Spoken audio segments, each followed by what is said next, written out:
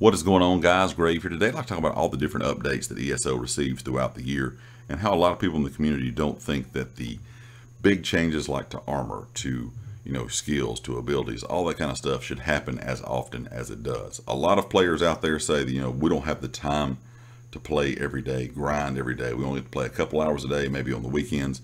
And of course, when it comes to life, work, family, that stuff always comes first. And so you kind of feel like you're stuck when it comes to ESO because you come in, grind out some new gear, and then within a couple months that's changing with the next patch. I know I got some comments yesterday on the video that I made about the light and medium armor changes, how people were saying they're gonna have to go out and rebuild their character. Even if you're not going for a best in slot build, even if you're going for something you just want to enjoy, you want to mess around with, it's still a lot of work to have to go in and grind all that out again, rank that gear up, pay gold, get materials, and then you turn around and that epic gear or that gold gear you have is kind of just useless and you have to change it up again, re-roll it, or go out and farm something new completely. I think the updates they do to combat and abilities, things that are nerfs, buffs, that kind of stuff, should probably only happen once or twice a year.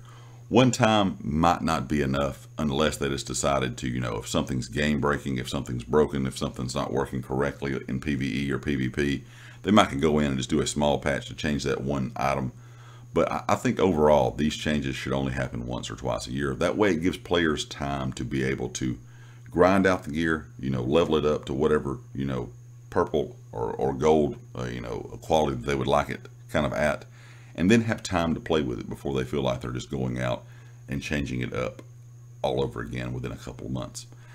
And the thing that's kind of been frustrating to me over the years is that when a new update comes out, and I'm sure you have noticed this yourself if you pay attention to everything that goes on within the public test server, it seems like as soon as an update comes out, I'll take Blackwood for example, as soon as Blackwood came out, within 4 weeks, the public test server was pretty much up again for the DLC that we're about to get, the Waking Flame DLC. So PC players have already had a look at what was going to change. They can kind of go ahead and inform the community about this is going to change, this is going to change.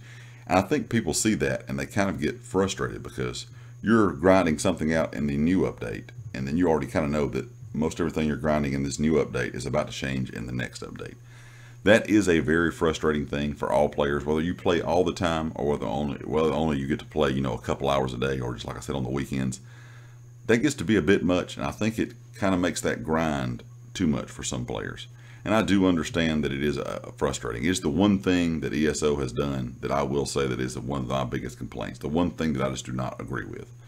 I think they should allow players to have more time to figure out their builds and be able to learn how to use their builds before they're just changing things in and out all the time. I think updates should be handled, bugs, performance, new content, and then maybe once or twice a year, nerfs, buffs, changes to, like I said, armor, skills, abilities, and whatnot.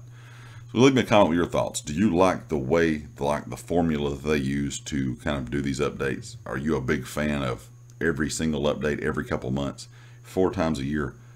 Everything that you have pretty much having to be redone or changed or re-rolled or refarmed or whatever the case may be. I do understand that a lot of people in the community don't like it. It's been a topic for a really long time. Like I said, between community members, content creators, a lot of us have had an issue with this, and I do understand why some people are still frustrated to this day, and some new players are even frustrated. They feel like, I'm a new player, I've gotten to levels, CP 160, I farmed what I needed, and then the next update it changes. I'm still trying to learn the game. It just gets to be a lot. So leave me a comment with your thoughts. Of course, if you like the video, hit the like. If you hadn't subscribed yet, please do so. Be sure to check out everything down in the description, the community Discord, my Twitter, and of course the affiliate here on the channel, Empire Jerky. I'll catch you all next time. Peace.